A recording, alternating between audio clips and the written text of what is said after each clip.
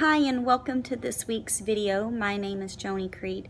As we are talking about the Fundamentalist-Modernist Controversy, I wanted to talk to you about the Scopes trial.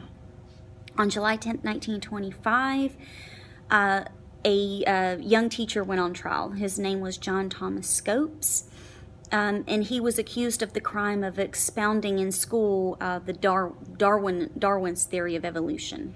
That was stated by Mr. Boyce Rensberger in the New York Times. Today, the Scopes trial remains one of the most famous and most controversial trials in America. It also took place over the course of 12 days. So why was it important? Why are we still talking about the Scopes trial? Well, because it had to do with science versus religion. Dr. David Minton explains that Scopes had no background in science, and he had little interest in understanding evolution. Still, he was arrested for teaching the evolution of the origin of man in a biology class that he was substituting for. He was charged with teaching that we are descended from a lower order of animals, and this is contrary to the Bible's teaching of the divine origin of man.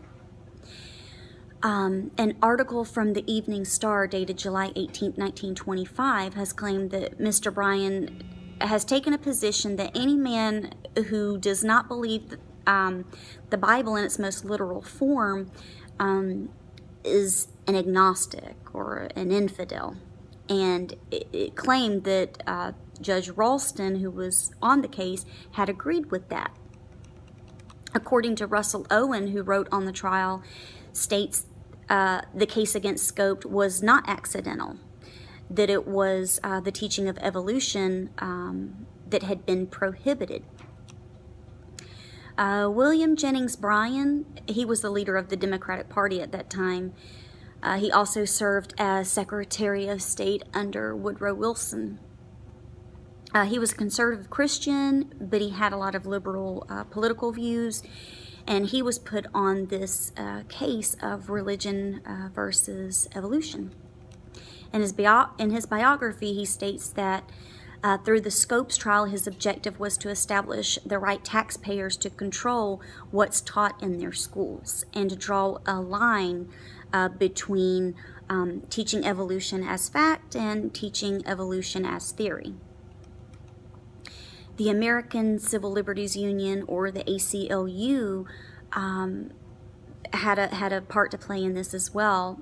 The anti-evolution bills that forbade public schools from teaching evolution of man didn't sit well with the ACLU, and so they took on the case and put their own guy on the case. His name was Clarence Darrow. He was a successful criminal defense attorney who had taken on many impossible cases.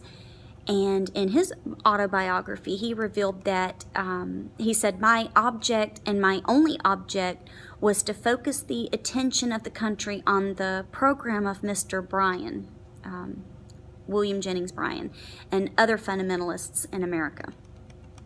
So on the Scopes trial, there were two big legal issues going on. The first was, did John Scopes violate the Butler Act?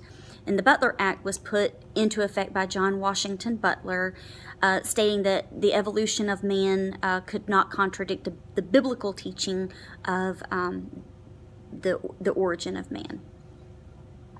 And that was in effect by the Tennessee legislature.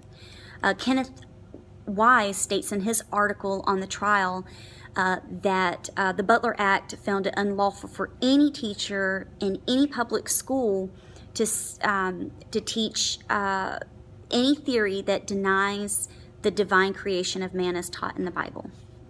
And the second issue was, regardless of Scopes' guilt or innocence, should evolution be taught as fact in public schools? And so these were the burning questions. And this trial put evolutionists and fundamentalists on their heads, and they were pitted against each other, and it was like a circus. So it was kind of called the monkey trial. We can see why it was called the monkey trial.